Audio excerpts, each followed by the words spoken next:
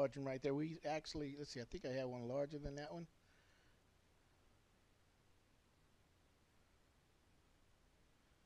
Okay, maybe not. Well, anyway, this large one, normally we're going to use it on anything from maybe 1.5 inch on up to 4 inch copper pipe, because it's going to take a lot of heat and a lot of fire to get that lead-free solder to go around those copper connections. Now this one here I use a lot because it's nice and small and neat, and it makes a little short fire that's really powerful, and it gets the job done on anything from like 1/2 inch up to 1 inch copper pipe. But more than most likely I would use this only on 1/2 and 3/4 inch.